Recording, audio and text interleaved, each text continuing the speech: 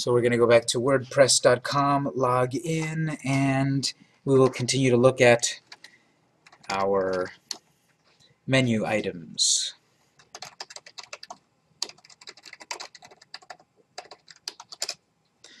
So remember, when you log into WordPress here, it takes you to the reader screen, which is not that useful for us at this point. I'm logged into WordPress and there's the reader, and then you want to switch over to My Sites.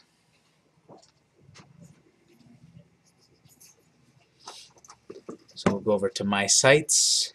And remember, I said I recommend right away to switch over to the WP admin screen. That's the dashboard. That's the more powerful one.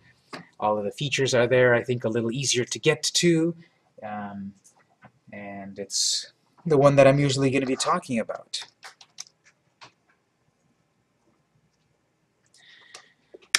So we'll go to WP admin.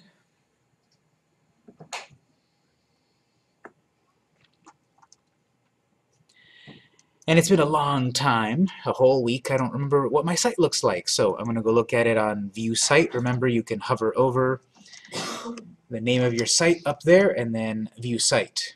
I just want to get acclimated again so we can decide what to do. Previously, we had created a post. There it is there, my first day of CIS255. That was a while ago. We created a menu items. There it is in the menu. We did contact me and a link over to Twitter, I think. So those are the two things that are there.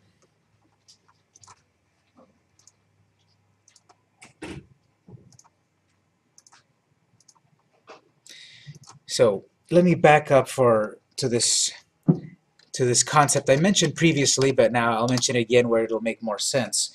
So if you look at this example of one of my sites, this is my blog site. vmcampus.com/blog. This is a WordPress site, and it's all set up via WordPress. And this is an example of a purely blog type of site.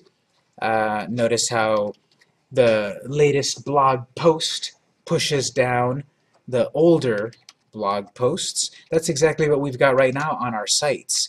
If we create a new blog post, it'll push the older ones down. So that's the default WordPress behavior.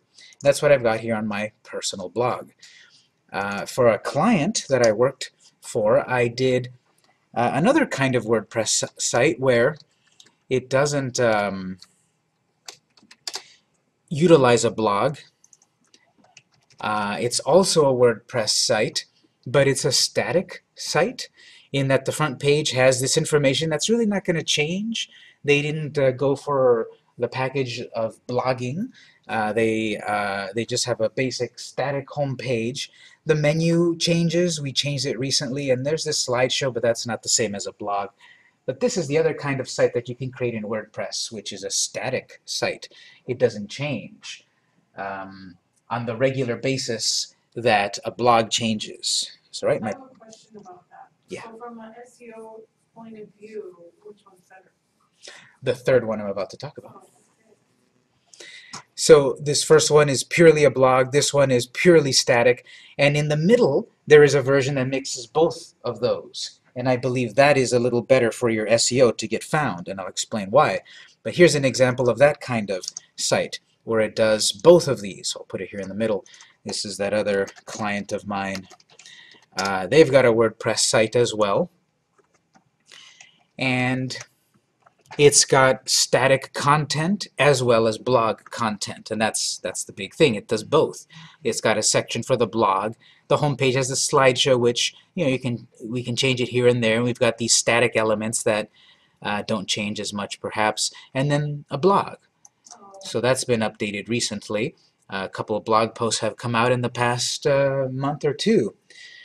And then it's got its own section for blog. So this is the kind of site that I recommend to clients or to all of you that, well, what kind of site should I make? I recommend this kind of site that mixes both of the elements that WordPress is good at, blogging and a static site. And I'll show you how to create this kind of site shortly. But this one is better, and we'll get into the details of it later. It's better for SEO because let's say that you and your competitor both created a website about, you know, the similar product or service or whatever, but you have continued to update it every so often. Let's say once a month or once a week or some often, you know, updated some often amount of time, whatever it is. When someone searches for whatever both of you do, you have a more chance of being found because Google and Bing and Yahoo and the search engines see that your site is newer, has newer content than your competitor. So your site could appear higher than the other site because you've updated it. And via blogging, that's one of the best ways to do these updates, because I'm not going to update the menu every month. I'm not going to make up a new thing for the menu. I'm not going to, you know, if I'm selling my paintings or my services, I'm not updating those things as much as a blog. So of course we'll talk about, well, how do you blog? What can I blog about, etc. And all of this stuff. That's what this whole class is. All of these pieces of this puzzle, little by little.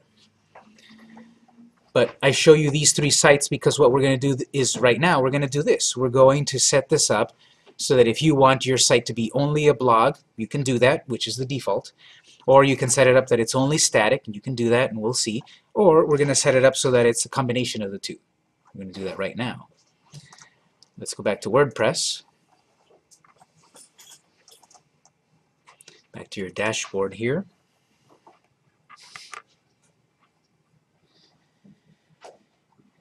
This needs a little bit of setup because the default, like I said, for WordPress is that it's going to show your latest blog post right away.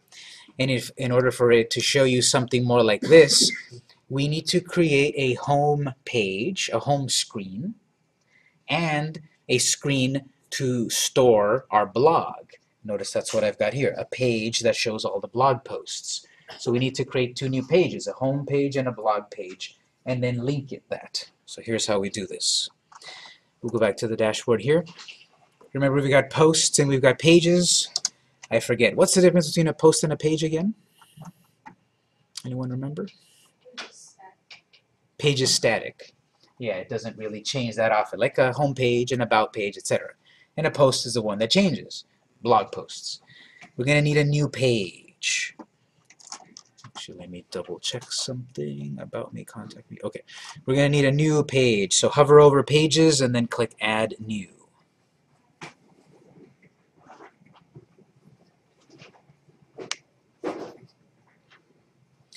So add new. At the top here, the title of the page, we'll just call it for the moment home. We can always edit it, of course, but we'll call it home. And we'll write a very simple welcome message here.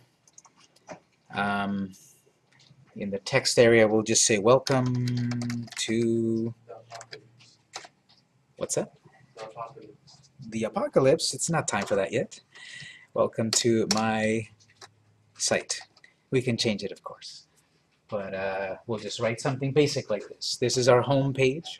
We can put any content we want, of course. We'll write something very basic and we'll publish it. So select publish on the right side. Obviously, it's a lot more work to do something like I have with this client. This has a slideshow. We'll talk about adding cool slideshows. This has these are known as calls to action. Each one of them is a call to action, so the plural is calls to action. Calls to actions, maybe. But we can do that later, more complicated. And then, of course, well, I want the blog to also show up on the home page. We'll do that later. But we're setting up the foundation. So publish your home page, and we need to create another page. So on the left side here, click Add New again, and now we're going to create a blog page.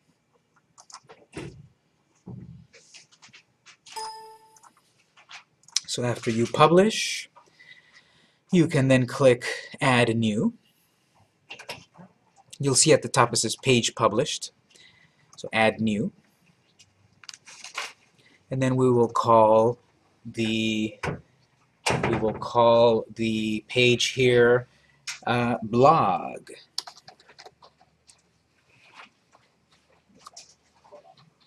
We'll call it blog. And on this, we actually do not need to write anything, because what will happen is this is just a placeholder. Every new blog post will automatically go into this page, so we don't really need anything in the content here of the blog. It's going to get replaced by our blog posts.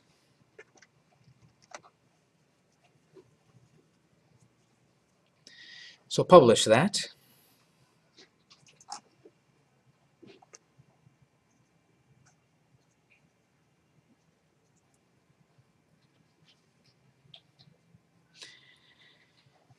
And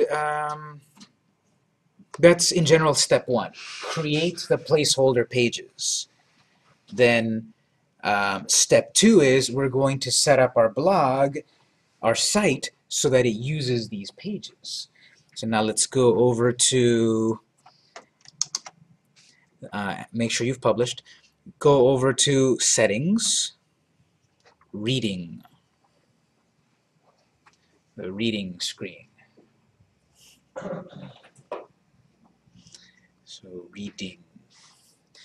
And here's where we'll see that the default, the very first option here, front page displays, they should reword that. It should say something more like, what would you like your front page to display? That's what that is trying to say. Front page displays. The tense of that is weird. That's what it's asking. What would you like your front page to display? And in the default it says, your latest posts. So that makes sense. The default is that it's going to show my latest blog post. But instead I want a static page. And notice that is an active link. So if you follow that link, it just goes to the WordPress list of all of your pages. You don't have to click it, but that's what this is. That's what I want. And this wasn't going to work until we had those placeholder pages, right? So on this screen, turn that on for a static page. And then post blog. And then on the front page right here, we're going to select home. And then on the post page, blog. What do we display on the front page? The home page we just created. What do we where do we display our posts? On the blog page we created. Okay. That's how you do the ones in the mix. That's right. So did everyone find that here? Once you make that change, of course, remember to save. Go to the bottom and click that save button.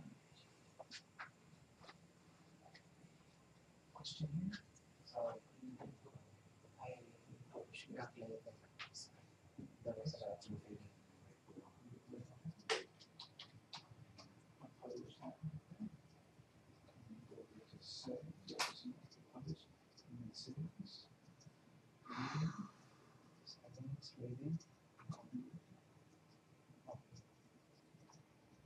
Change that just so I have it up over here.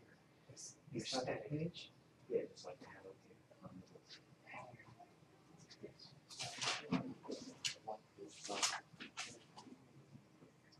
Okay, let's take something you made a blog page. You might have made a blog post. Let's go to your posts, small posts. Let's not made a blog post instead of page, so let's change that.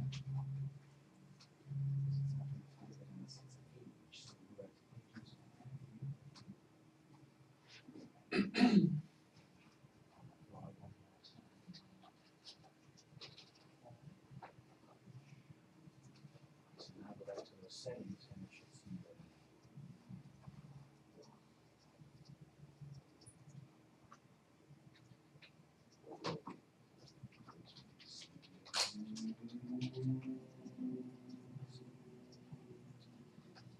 so let's go here.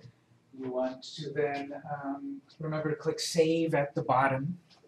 Go to the bottom of the screen and click save. Save changes. Save changes, yes. And most likely we also have to update our menu. Remember, we have this menu that previously, in my case, was showing only home and contact me. There's no mention of a blog because we never edited the menu. So WordPress is very literal in that it does what you tell it, and it doesn't do what you don't tell it. So we need to edit our menu. Where do we find our menus again? We talked about it last time. Anyone remember? Where do you think our menus appear? I think I heard someone say appearance section and then menus. So let's go over to the appearance section and then menus.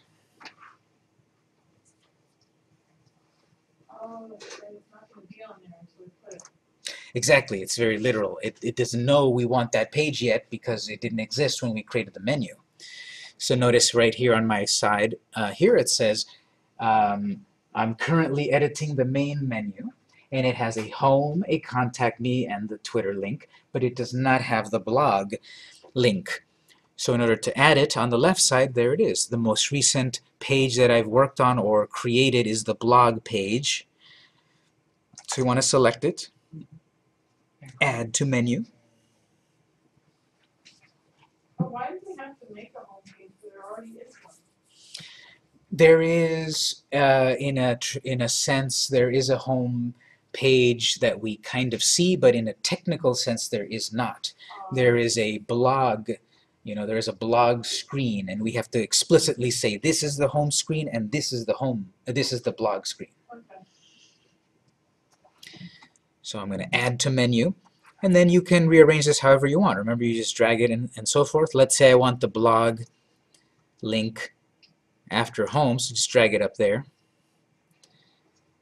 And remember, be careful that if you drag it and it becomes indented, it becomes a sub-menu item. You might not want that.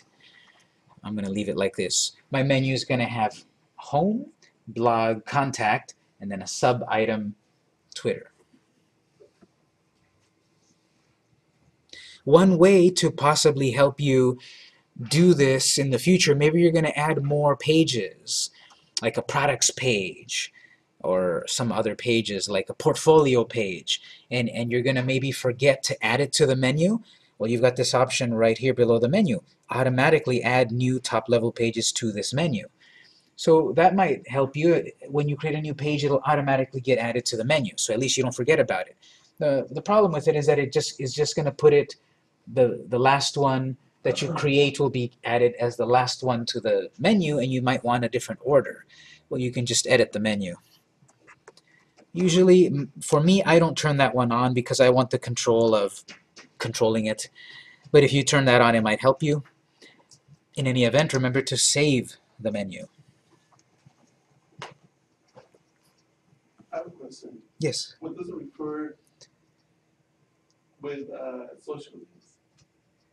The other one. This particular theme has two places where we can put menus, and one place is called the primary menu area, and the other place is called the social links area. So depending on the theme, you might have a sidebar menu, footer menu, top menu. So this particular one has those two places, those two possible places for a menu.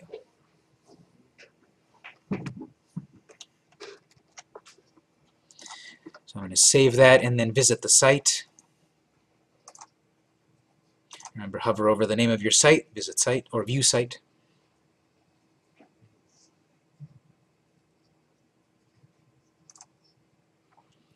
And then at the top, and then now what I see, look, at the home page, I see the home. On the home screen, I see the home page.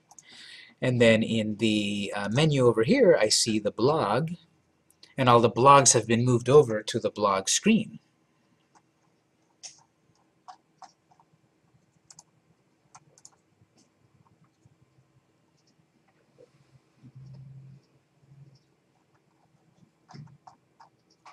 Did that work for everyone? Anyone need a little help? Let's take a look.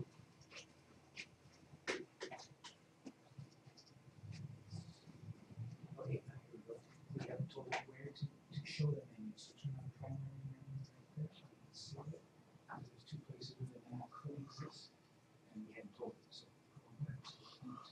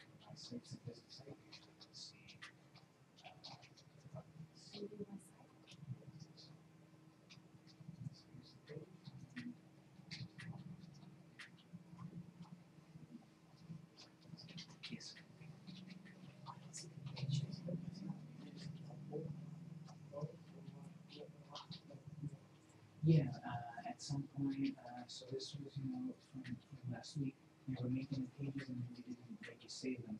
But that's okay, what we'll do is we'll delete them. So these two that say draft, just hover your mouse over it and click draft. And then the other ones, okay, you don't have to turn it on. Just click draw. So, let's yes, one of these you need, one of them you don't, but we can check by the menu. Which one did you use? I usually use any of it. So you just need to see what's in it.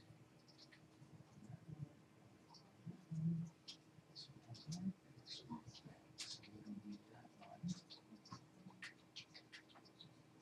That's the one that you created was about to be. So that's good. So now you've got only the pages that you need to.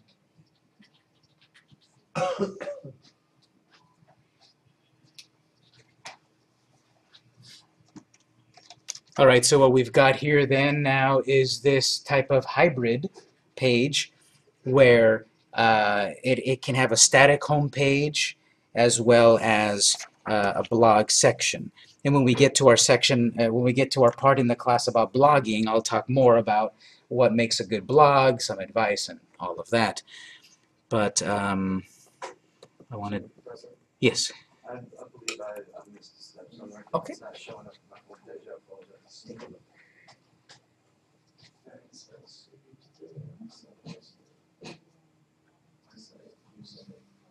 then create a blog on my site. Plus. That was my typo. Oh, was it? Oh, okay.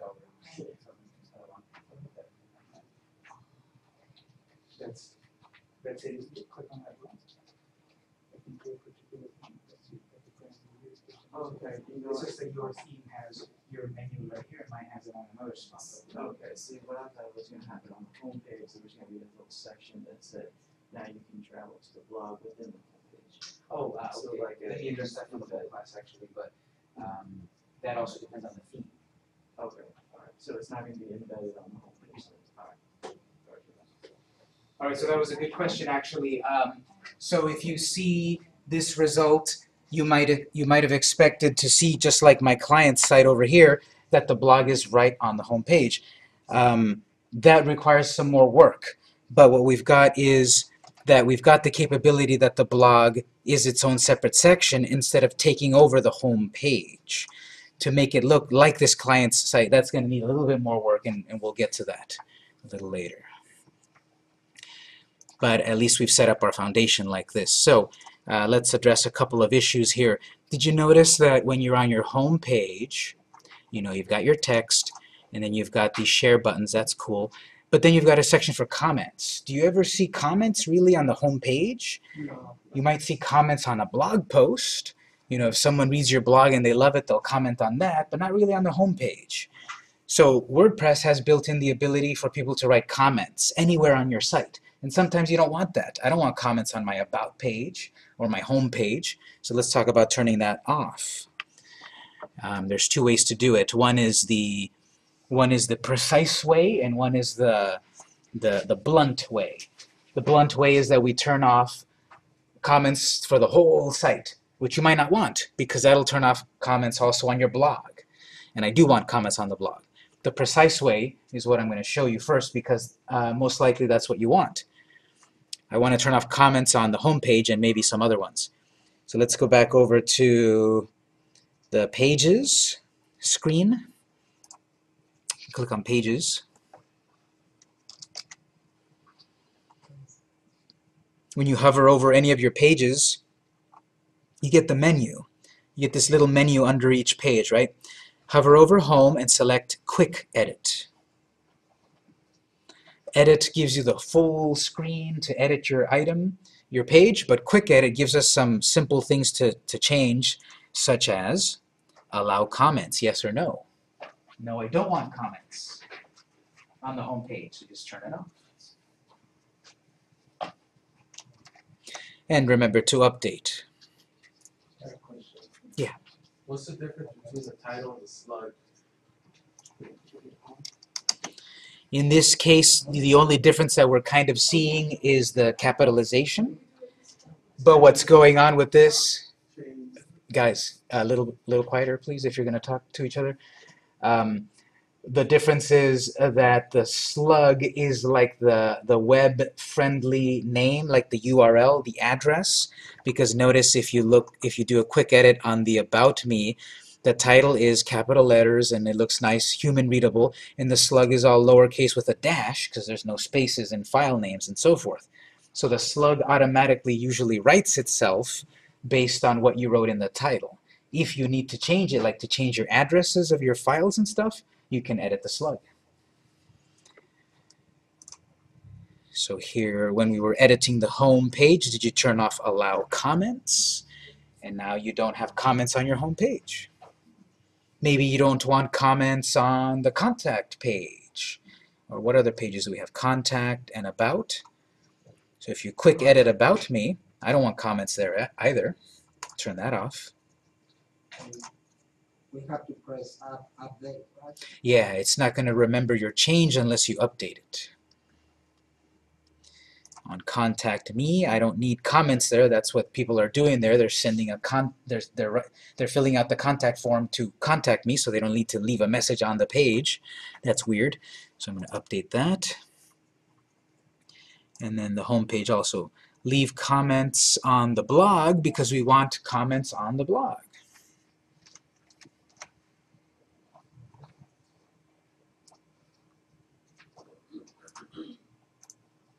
And now if I go back to visit site on the home page, it still has these cool, sharing sharing features, which we do want, which is good SEO. I do want people to be able to share my stuff on Twitter and Facebook and so forth. But it removed the comments, which didn't really make sense or didn't really work for my home page. If I go back to my blog, I'm going to go to the blog. I'm going to open up this blog post here, my first day. There's an area for comments on the blog post.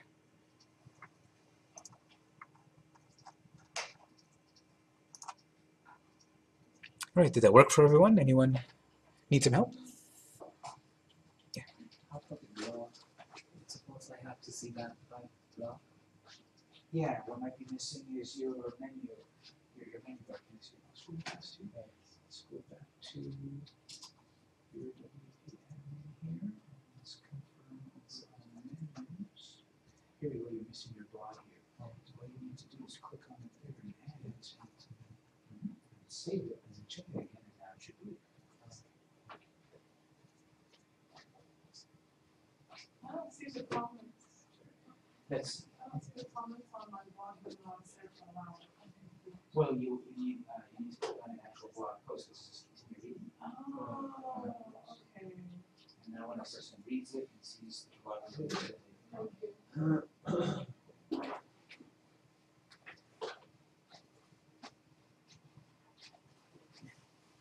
okay, so let's look at a couple of other foundational things here, and then we'll take a quick break. We're seeing that we can control the basic foundation of the site. It needed some setup, right? Remember, I'm recording all these lectures so you can always go back and review, but we needed those steps about creating the pages, adding them to the menu, and then now we have this hybrid type of home page. And then this little trick about turning on or off comments. I had also said about, well, that was precise. That was surgical. I went to each of those pages and edited comments on or off. If I want to turn comments on or off for everything at once, let me show you that. We need to do that back at the settings menu, and this time discussion. Go to settings and then discussion.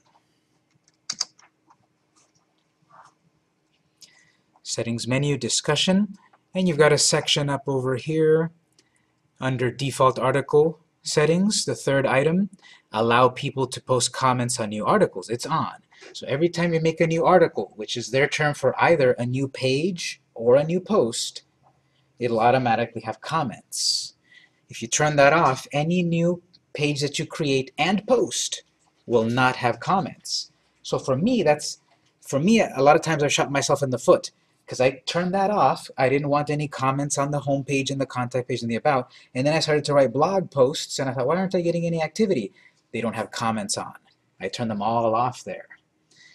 So notice it also says these settings may be overridden for individual articles. So you can turn them on or off as necessary on individual posts or pages.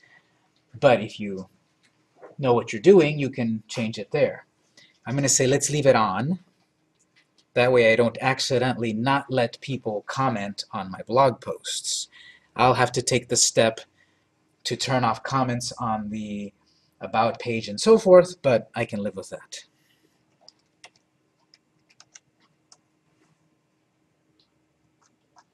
And now remind me here, did we look at any other items in this discussion settings screen previously? Anyone remember? The spam words. The spam words. Okay, yeah, we did look at this screen then. Okay. Yeah, so refer back to that video. But the big thing was just allow people to post comments or not globally. And here's the last thing under settings also. Let's go back to reading. We'll look at a few of these settings, and then we'll take a break. So settings, reading. This is where we changed the kind of front page to display. Notice here, blog pages show at most. Again, the grammar of this, I would call it something more like how many blog posts at a time to show. This is saying show 10 posts per page. So if I wrote 11 blog posts, it'll show me 10, and then it'll say at the bottom, next page, and then the 11th one. So that's cool. Automatically, it'll make page 1, page 2, page 3. But I would recommend 10 posts is too many for someone to look at when they visit my site. You know, they go over to my blog section, and then it goes on and on and on and on. Even if we just have this this continue reading option, just to see a long screen of possible posts, is not very user friendly. So I recommend here cut this down a little bit more, maybe 5, or what I personally like is 3. Show 3 posts to people, and if they like to see more, then they can click next. They like those or want to go back further, they click next and they see 3 more. It keeps people on your site a little bit longer because they're exploring and they're seeing something new. If they see a whole wall of 10 things, it might just go over their heads and then they don't pay attention. The minimum is 1. The maximum is a big number.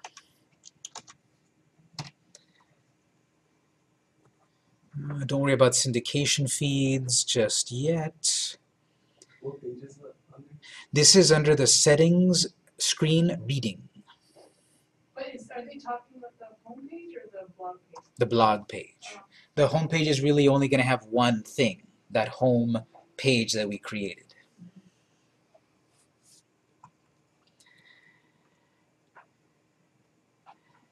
All right, so a person can subscribe to your website so that when you post a new blog post, they will get an email that says a new blog from Victor's Designs is available. And the default here is saying it's going to show the whole blog post in the person's email. I don't want that, actually. I don't want the whole blog post in the person's inbox because they might not even read it. They have other things to deal with, and when you're checking your email, maybe you just want to check your email and be done with it. But it's better to put this onto summary, because then on the email it'll say click here to read more, and it'll take them back to your homepage for you to capture their attention there. So change that over to summary. Are you talking about what says for each article on the feed? Mm-hmm. Okay. Site visibility, notice here we've got these options. Allow the search engines to find my site, that's on. Discourage search engines from finding my site, and I would like my site to be private. So you have to decide which of these you want, but in my opinion, most likely you'll want the first one. Allow the search engines to find my site. That's the whole point of making a website, usually. you're trying to sell a product or get a job or put your portfolio or your paintings out there, and if people can't find you on search, you know, you're almost invisible online. But sometimes you might want to put it on discourage, meaning don't let the search engines find me, because maybe I'm updating my site. I'm doing a big, extensive change, and I don't want to be found yet. So I can do that, or to lock it down even more, like to have only certain people read my site, you can make it private. But I'll leave it on allow search engines.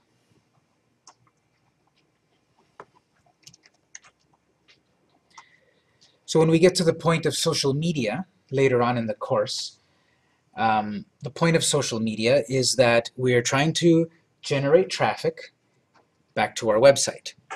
At our website is where we're going to have people do something. We might have followers on Twitter, we might have followers on Facebook, etc. We might have a lot of activity on Instagram, but you cannot usually complete your goal on those networks. And by the goal I mean, well, what's the point of you having a website?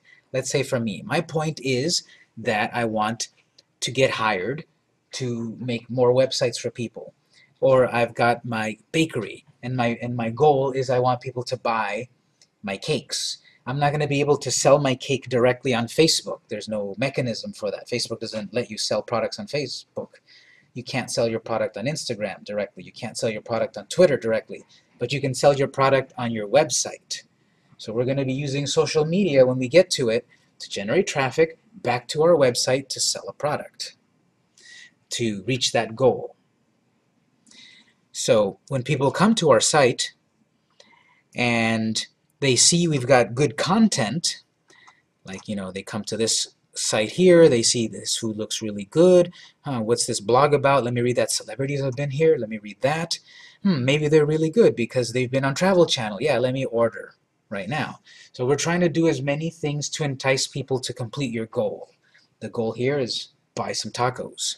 The goal over here is, you know, book a table, come to the restaurant. The goal over here is just, you know, pay attention to me, read my blog. So you're trying to get people to accomplish a goal. To that end, look at this, related posts. When a person reads one of your blog posts, here it's set up that at the bottom it'll say, why don't you also read this one, and that one. You probably find you do that a lot, right? You follow a link from somewhere, and you like that article, and then at the bottom there's another spot for more articles, and you read that article and the next one, and you spend more time on the site. So this is on by default, which is good. Show related content after posts. So I would recommend to leave that one on. Just a little section that says show related headers so that it's not loading up on my site for some reason, but we'll look over here. It's supposed to show you at the end of your, there we go, at the end of the blog post someone reads this, and at the bottom, related. Why don't you read part 1 of that article? Or why don't you read this one or that one? So that's on. But notice how this one looks cool with a picture and all of that. To get that, turn on this option here. Use a large and visually striking layout. And you'll see something like that. That's much better than text links, because for me, just plain old text links sort of feel spammy. They're like, I kind of ignore them. There's something there, I never pay attention to it, but if I see a cool picture, if your blog post has a cool picture, it might catch people's attention and they'll keep reading, and then perhaps ultimately complete your goal, which is to buy your product, subscribe to your blog, look at your paintings, hire you, whatever your goal is of your website.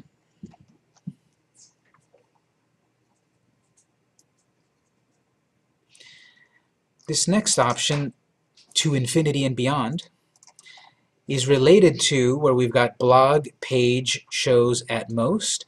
I told it here, show 3 posts at a time. And a traditional kind of blog is like the one I've got over here, where you look at the home page and you see this article here, and then you see that one, you see that one, and then it says older posts. So I go to the older one, and then I see a few more, I see a few more, and then older. That's the traditional method. The new hot method is more like Tumblr. Any of you browse Tumblr once in a while? Tumblr has something called infinite scroll, which is that you see some stuff, and then you scroll down, and you see some more stuff, you see some more stuff, and you're liking this, and you see some more, you keep going, and there's never a next page, previous page. You just keep going. You just keep seeing new stuff and keep going on. That's the infinite scroll. And that's the option that is right here. Scroll infinitely. So you have to decide which of these two you like, which style you like better. Do you like the traditional style where you're actually got, you know, next page, previous page, or do you like the style where someone just scrolls and scrolls and scrolls?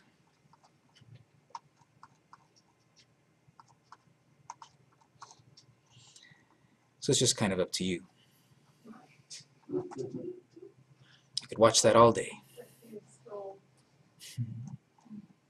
Are these gifts you made or just for blog? No, I made these. This is my Tumblr. This is my Tumblog, and I should update it. I haven't updated it in a while. But yeah, just a bunch of animated GIFs. So why does it mean show 7 posts on each blog? What happens is, this happens in the background because I forgot to mention it, but let me load it up again. It's kind of happens quickly, but you know how this scroll is right here. Once you get to the 7th one, it automatically loads 7 more, so that you never have to manually go to the next page. So it's just how many do you want to automatically load so that people don't run out of content. And if you have a higher number, like 7 or more, well, it's more stuff that gets downloaded, so it might slow down the connection. But it won't load all 100 of your posts at once. We barely have 2 posts, so it doesn't really do anything for us. But if we had 12 posts, 10 posts, 7 posts, then that would work a little bit more. But that's what that does. How many do you want to show?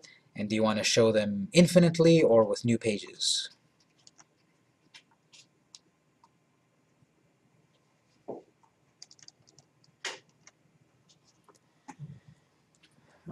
If people add comments to your posts, you can have it show you on the corner how many comments it has. You can turn that on or off. And these other ones, don't worry about them just yet. But as I said, people can subscribe to your blog. What's the message that people will get? It'll say, howdy, you recently signed up to follow this blog, blah, blah, blah. If you wanted it to say your own kind of message, you can change that. Don't worry about it yet. But remember to save at the bottom because we did make a couple of changes here.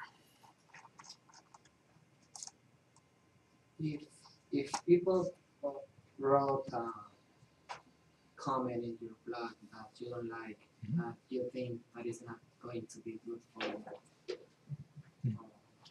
for your website, can you take out that? We can. We're going to take a break, and when we come back, I'll show you that.